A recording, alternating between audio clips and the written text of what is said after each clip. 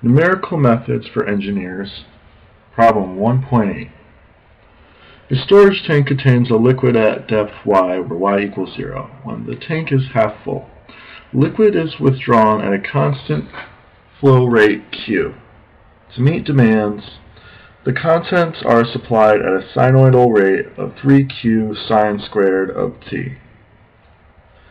The equation is the derivative of y over t equals 3 times the constant q divided by the area times sine squared of t minus alpha times 1 plus y to 1.5 over a. In this equation, use Euler's method to solve for the depth of y from 0 to 10 days with a step size of 0.5.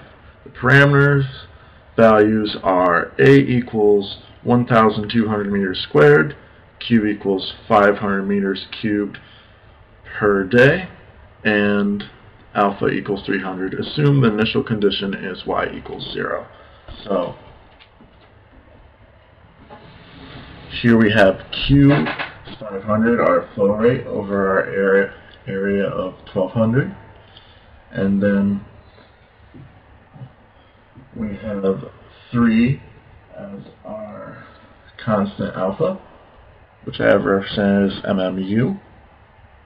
And then down here we have our delta t, or step size, and we've shrunk it down to 0.005, and we go from 0 to 10 days with a step size of 0.005. Here is our equation, and we will click Run.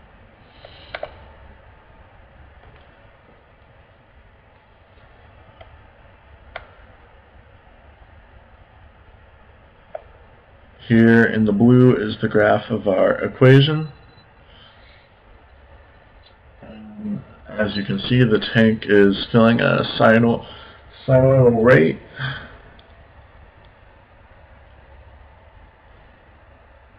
And it continues to grow as our inflow is greater than our outflow.